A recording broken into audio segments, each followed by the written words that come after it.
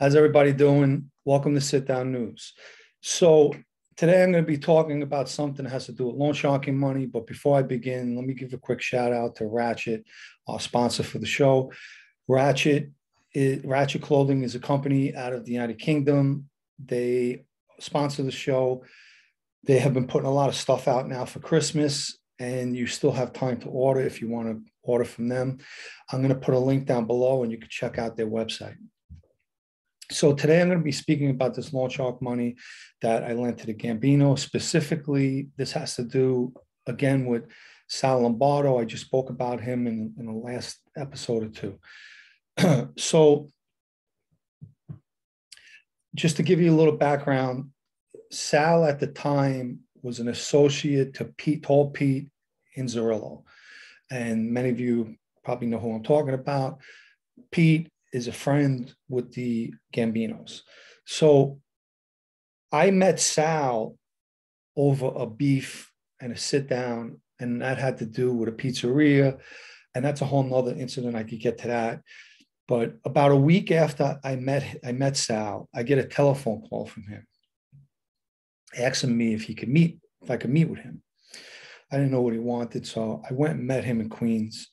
And he basically told me that he was looking to make some money and that he knew people that wanted money. And one guy in particular needed some money, and would I be willing to give the money? So I said, how much money are we talking about? 12,000. You know the guy? Yeah. I said, all right. I said, you know what, Sal, let me get back to you tomorrow and I'll meet up with you. The next day, I took an envelope with 12,000.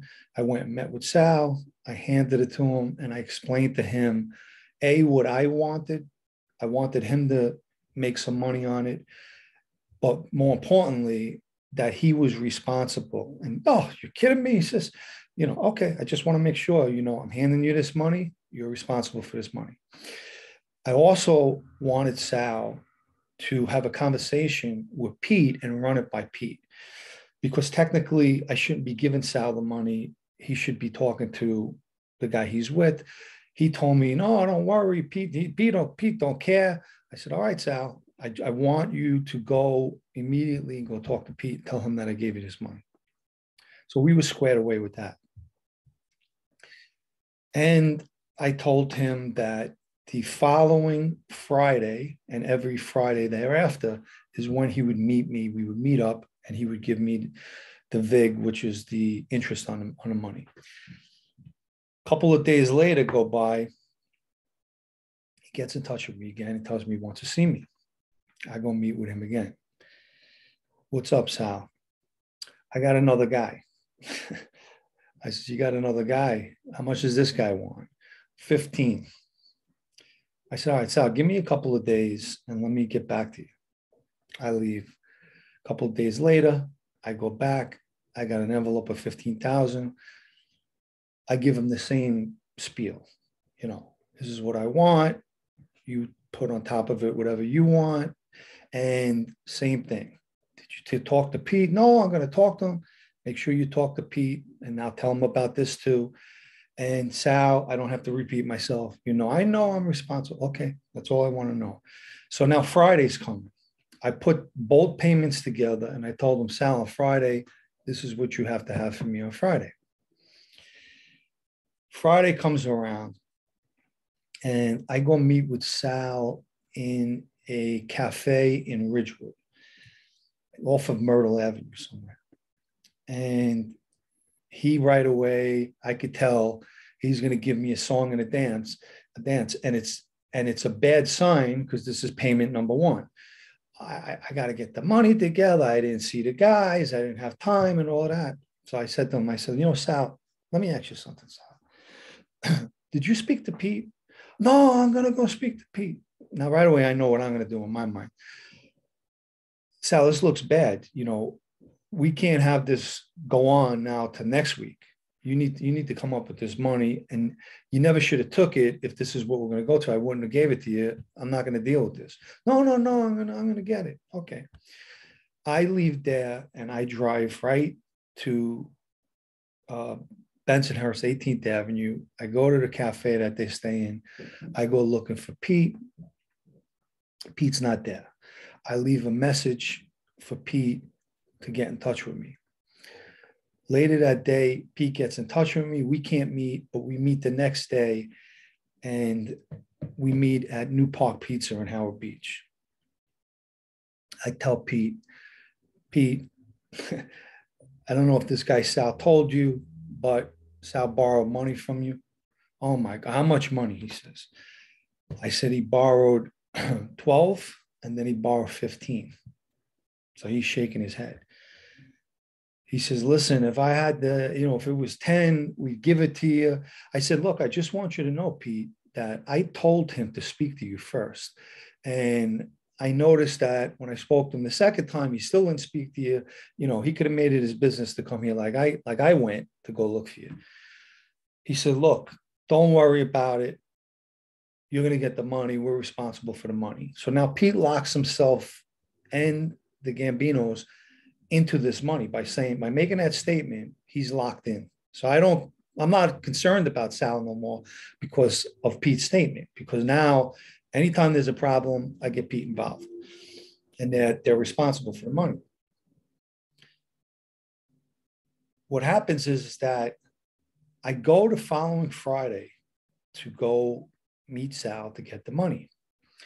It's a torrential rainstorm. And the area where the cafe was in this Ridgewood, there was no parking spots. I couldn't find parking anywhere. So I had to park about 3 blocks away, jump out of the car. By the time I run to the cafe, they had to buzz you in. He's laughing. He's sitting there laughing. I'm soaking wet head to toe. Why didn't you call? I would have got you. I said, Sal, it doesn't matter. Have an espresso. Okay. And by this time, Pete got in touch with Sal, and he knew I spoke to Pete. He had the money from the week prior and the money that for that week, he had it together. So we talked a little bit and this and that. So now it's time to leave. So we're both leaving.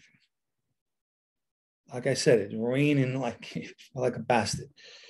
So he says, let me drive you to your car. I got my car parked right on the side over here. I said, all right. Now, Sal at the time had one of those older sport caddies. And it was black. I'll forget, it's pouring raining out. And I jump into this black car. I'm not looking. And we start driving. I smells like a new car. I said, Sal, what'd you get this car detailed? He says, no, it's new. I said, you're kidding me. I said, I didn't even recognize it. It looks like your other car, black. He says, yeah, no. I says, what did you do with the other car? He says, I traded it in. And plus I gave the guy $12,000. I said, oh, nice. Good luck with the car. Gets me to my car. I get out of the car in the rain. Again, I drive straight to Brooklyn to 18th Avenue. Again, Pete's not there. I leave another message. I don't remember when Pete gets back to me, whether it was that night or the next day. We meet again in New Park Pizza. I says to him, Pete, I'm sorry to keep doing this to you, but I got to tell you a story. Does Sal think that we're stupid? That here's a guy trying to make money. I know the guy don't got money. He's trying to make money. I tried to help him. The first thing he asked me for was $12,000. Then he comes back and asks me for 15, which I told you about. And I tell Pete the whole story about the car. He puts his hands in his head, shaking his head. What am I going to do with this guy? He says, listen to me. I'm going to talk to him. Don't worry. I told you the last time. Don't worry about it. You're going to get your money. And to be honest with you, all he had to do was tell me that it was for him. I might have not even charged that much vig on it. But of course, he said it was for somebody else. So now we know where the first 12,000 went. I had a lot of issues with Sal with this money. There was so many issues. There was so many times he was short and didn't have it and all of that. But he always eventually came up with it. Sometimes he had to double up. The next, 2 weeks, he would give me 2 weeks later. it was a mess. It was a headache that I really didn't want. But at one point, Sal goes, and this 15,000 legitimately went to this guy Carlo, and Carlo was an associate to the Bananos. So, unbeknown to me, which I found to be, I was unbelievable when I found this out from Carlo himself, was that the interest for the 12 Sal put into the 15, and these guys were like in the bakery business. And he's got this guy Carlo paying for both loans. And in that business, you really don't care who's paying your money. You want your money. You want your money every Friday. Morally, when I found out, I felt so bad for this guy Carlo, and I'll get into that in a minute. So the 12,000 gets paid off, and that's another story. But Sal won't have to give me anything on the 12,000. I get that 12,000 back. And so now there's the lingering 15,000 that I got to get paid for. Now, Sal wants to get away from having to meet me. He wants me to meet with Carlo. I really should have held him to it. But Carlo was in Long Island and I was, and it was easier for us to meet. I said, okay, no problem, Sal, I'll meet the guy. I meet Carlo, and it wasn't until after a while when he showed me a book where he kept all these payments in there of the amount that I said, wait a minute, why do you have this amount? He says, well, that's what I've been paying. I said, you're kidding me. So Sal got Carlo to pay for both loans.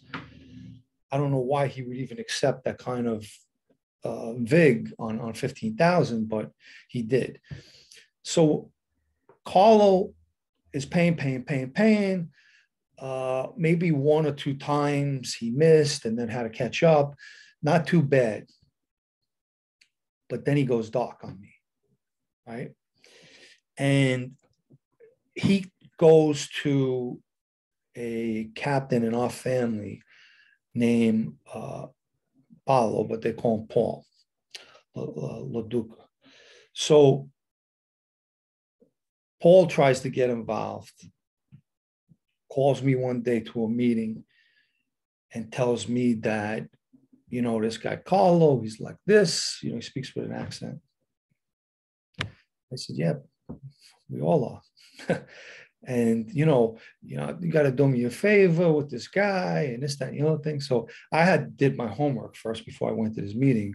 And I found out that's how I find out that Carlo is an associate to the Bananos, not an associate at the time of Bagada, because Paul's with us. So I said, hey, Paul, I got a question for you. Carlo's with you? I already know the answer. No, he says, I know his father and the uncle. We will wait together on the other side. I said, no disrespect to you, but why are you here? Why am I here talking to you if Carlo's not with you? Well, no, he's my friend. I said, okay. Now this guy is a multi-trillionaire that I'm talking to, multi-millionaire. So I said, Paul, look, you said he's like this, and I'm like this too. I gave somebody my money, and I know you'll understand this. I want my money back, and he needs to pay me until he gives me my money back. That's the name of the business. You know that. So I said, but what I could tell you is that since he's your friend and you want to help him, why don't you give me my money, and then you could give Carlo the break. And let me tell you that this guy probably had the money in his pocket. That's how much money he had.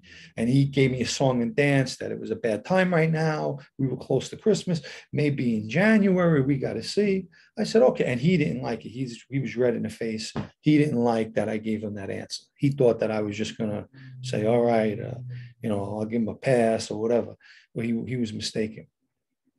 So now I have to bring this back to Sal, because now Carlo is nowhere to be found. He has to pay me. And now Carlo's running to people to try to get involved. So now I'm going to put it back in Sal's lap. So I go meet up with Sal and I said to him, hey, Sal, this is what's going on. And, you know, you need to, you're going to have to start seeing me again every Friday. No, he says, you know, this just has to do with Carlo. I says, no, he says, you're going to have to go talk to the Bananos. I said, Sal, you're mistaken. You're going to have to go talk to the Bananos because I want to let you know something. You remember that day that I met you those 2 days and I handed you the money? Do you want me to remind you? I know. I says, well, then why are we having this conversation? You're responsible for this money, Sal. I don't got to talk to nobody. I got to talk. I'm talking to the guy I got to talk to. I don't got to talk to nobody. So I says, and Sal, if you want to take this a step further, we can. Because now at the time, by the way, at the time, Sal now becomes a friend, means he's now a member with the Gambino. So now I don't have to go to Pete no more. I could just talk to Sal. He could deal with me. So I says, if you want, now Sal was with Joe Gambino. That was his capo regime. If you want, we'll bring this to Joe and we could take this to another level. Oh, you could go talk to Joe. I says, well, if that's where we're going to go, then that's where we're going to go. But I can guarantee you one thing, I'm going to get my money, Sal. So I think it's better if we do it between me and you. To make a long story short, we did have to go through Joe. I did get my money. And Sal, I guess, had to pay off Joe because Joe paid the money to us and I got my money. And that was the end of that. And that's the end of the story. Just another quick one on the treachery and the games that go on in that life. I hope you enjoyed the story. I hope you all have a rest of the day, that it's a good day for all of you. I got things to do myself. I'm going to go for now. Ciao for now.